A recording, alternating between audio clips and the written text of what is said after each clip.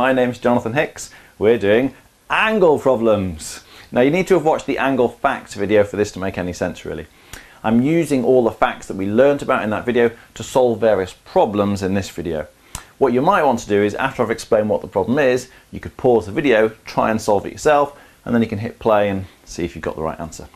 So we'll launch in with our first problem. Imagine you've got two straight lines that cross like that. We're going to be told that this angle here is 50 degrees, and we need to work out what that angle is and that angle. So X and Y, these two angles, we've got to find out what they are. Okay, so first things first, this 50 plus the X, you'll notice they sit on a straight line. There's a straight line that goes along there, which means that those two must add up to 180 degrees. Angles on a straight line always add up to 180 degrees, which means that X is going to be 180 degrees minus 50.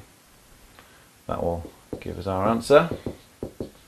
In this case, obviously 180 minus 50 is going to give us 130 degrees.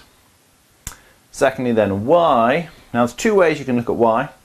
First of all, probably the easiest way, it's opposite the 50. Yeah, you've got one straight line there, another straight line here, they're crossing, so you've got vertically opposite angles here, which means Y must be the same as 50, so Y is 50 degrees.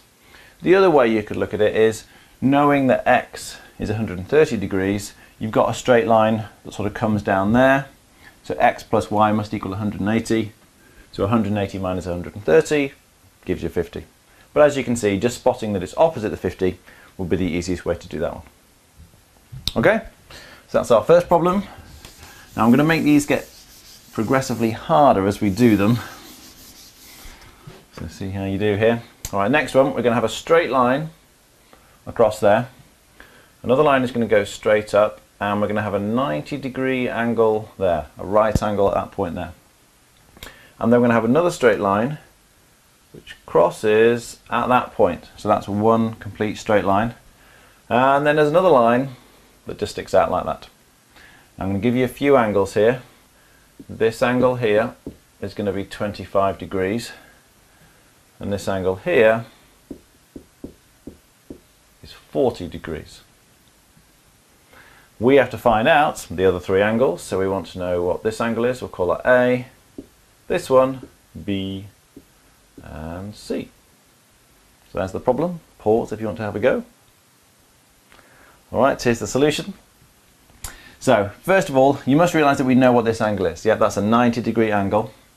So, we can work out A, again because it sits on a straight line. You've got a straight line all the way along there. So the 90 plus the 25 plus our unknown angle A have got to add up to 180.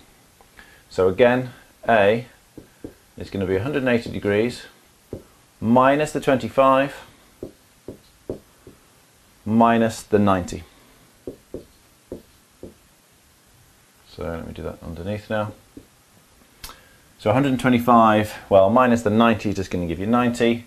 Take away another 25, and you're going to get 65. So A has to be, I'm going to sneeze. Nope, it's gone. A is going to be 65 degrees. Alright, so now B or C. Well, I would use this straight line next, and we can do a very similar thing. Sometimes it's quite hard to see those straight lines when they're there, but if I sort of cover up that bit there, you can see there's a straight line there. So A plus 40 plus B again has to add up to 180 degrees. So B is going to be 180 again, those three, minus the 40 minus whatever A was, and A was 65 degrees. So B therefore, well, 180 degrees minus 40 is going to give you 140 degrees.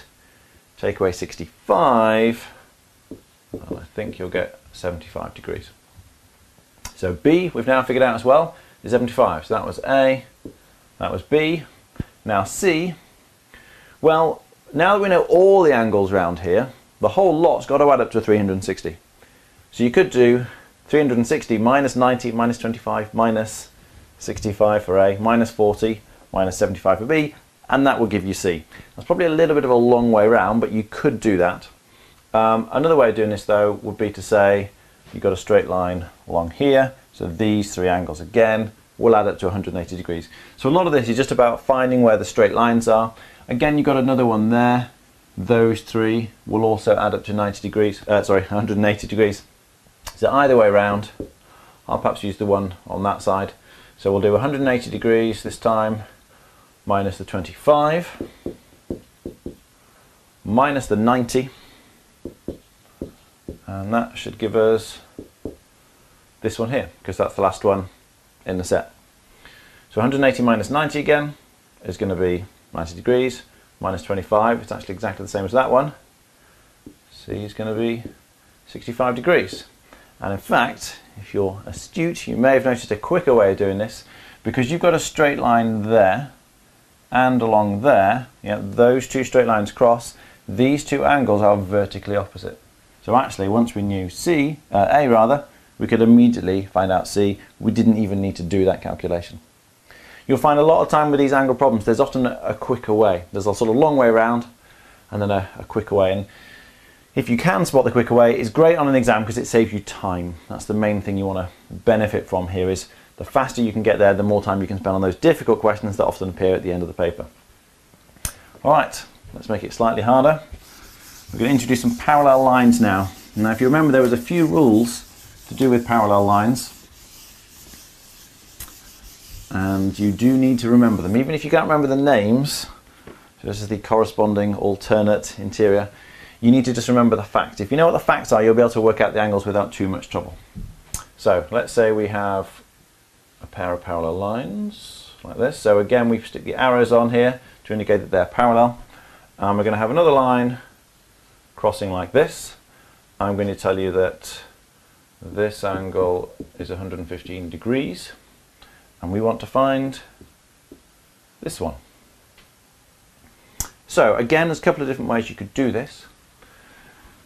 In order to find out what this is, we need to find out one of the ones that sort of matches around here. Now there's no shape. If you remember, I had F shapes and Z shapes and C shapes and things. You need something that will connect the 115 with the X, and none of those shapes are going to do it directly. What we could do though is we could connect the 115 with this angle here.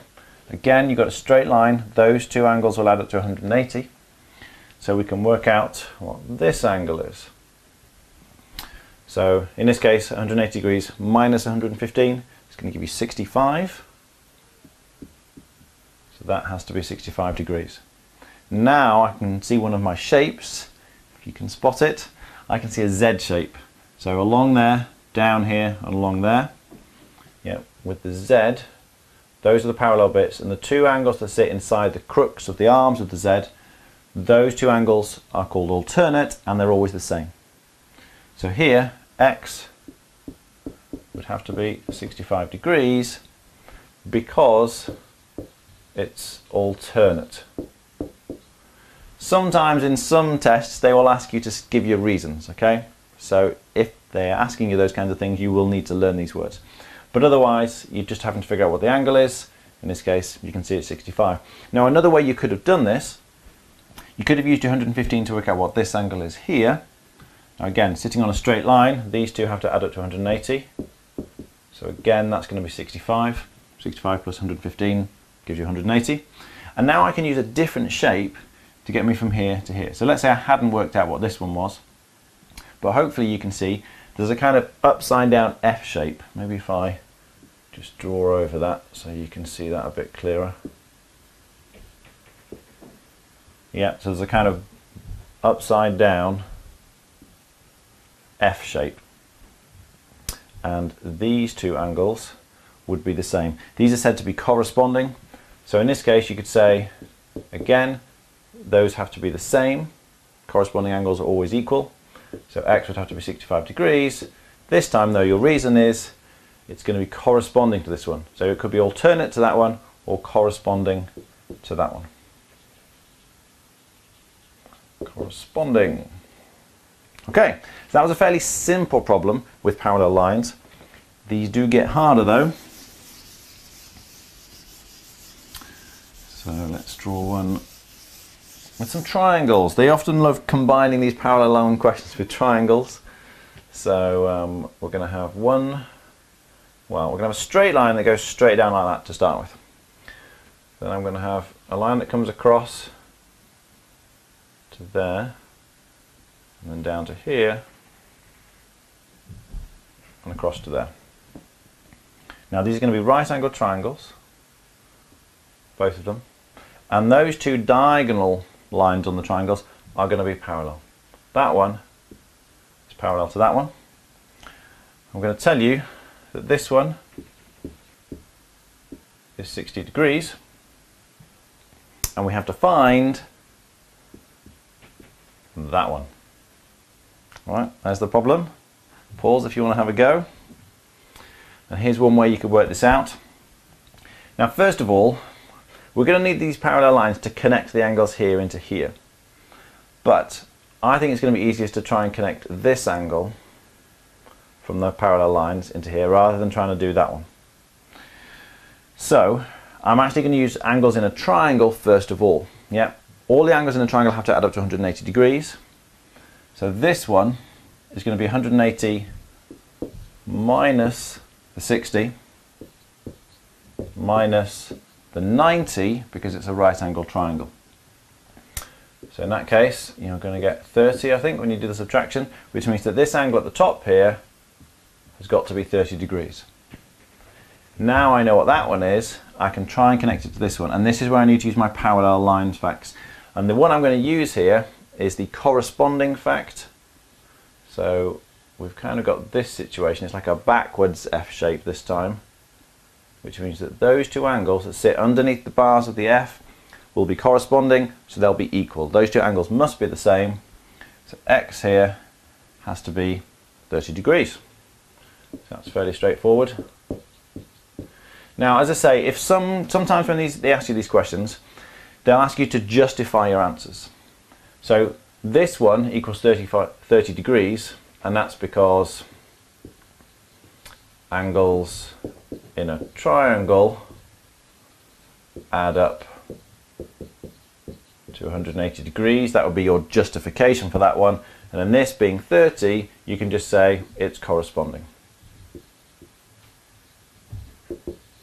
So you wouldn't need to write much more than that. When they ask you to justify your facts, they only want a little bit. But you just have to make it clear what rule, what angle fact you've used in order to work it out. So to work out the 30, we use the fact that angles in a triangle add up to 180 degrees. To work out this from that one then, we use the fact that it's corresponding. So that will be enough, but that's the kind of justification they want if they ask for it. As I say, sometimes they do, sometimes they don't, sometimes they'll just give you the problem and they'll say, find that angle. And you can do it any way you like, and you don't need to explain how you got there. All right, last one then. Make this a little bit harder now. So we'll have two parallel lines there and there. So those two are parallel. And I'm going to sort of make a triangle in the middle here. Something like that. And if we label these perhaps, so we'll say that point there, that corner of the triangle is P. The top corner here is going to be Q. And the bottom corner there is going to be R. Okay? And what they're going to tell you first of all is that PQ, the length PQ there, equals QR. So that length and that length are the same. We could put a little line, a dash across those to indicate that those two are the same length. But they're telling you that in the question. And then finally they're going to give you this angle here. You're told that that's 50 degrees, and we have to work out that angle there. So pause if you want to have a go. Here's the solution. Now at first you might think, oh, I've got a straight line here, great, so that plus that plus that adds up to 180. Oh, but we don't know what that one is. Now it looks like it's the same as that one. And it might be the same as that one, but you don't know. You can't just assume because it looks the same that it is the same. You need to use some kind of angle fact in order to establish what the angles are. And these, you have to be quite careful. Sometimes they'll design these questions so it looks like they're the same, but actually they're not. And sometimes they will be the same, so you've got to be very careful. That's the main thing. We need some kind of angle fact. I'd quite like to use the fact that I've got a triangle here, angles in a triangle I know about, so maybe I can use this one to figure out what one of these angles in the triangle is. Because I've got the parallel lines, I can, because this one and this one will sit inside a Z shape. So this one is the first one I want to try and figure out. And hopefully you can see that Z shape there means this will be 50 degrees. They've got to be the same. So that's the first thing I was able to do. I was able to work out that that's 50 degrees because they're alternate angles. Next up then, this one, I think I can figure it out. Because PQ equals QR, there's a reason why they've told you this. It's a bit of information you need to use somehow. Those two sides are the same, and that's a special kind of triangle. When two sides are the same, it's called an isosceles triangle. And if those two sides are the same, if it's an isosceles triangle, then the bottom two angles must be the same as well. So immediately, I know that that angle must be 50 degrees as well. Now, I've got the 2 out of the 3 angles in the triangle, so I can use angles in the triangle to work out the one I really want, which is x. So in this case, x is going to be 180 degrees minus the 50 minus another 50. So effectively we're just taking away 100, which means that x needs to be 80 degrees. I won't write out all the justification for this, but if you had to justify it, there's 3 steps here. So firstly, that's 50 degrees because it's alternate to that one. That's 50 degrees because angles in an isosceles triangle, those two are always the same. And finally, this is 80 degrees because angles in any kind of triangle always add up to 180. So that's about as hard as it gets, but you do often need to use different facts, and they'll combine things like triangle facts, parallel line facts, angles on a straight line add up to 180 degrees. You need to sort of pick from your various tools the different facts and options you have available to decide how best to solve the problem.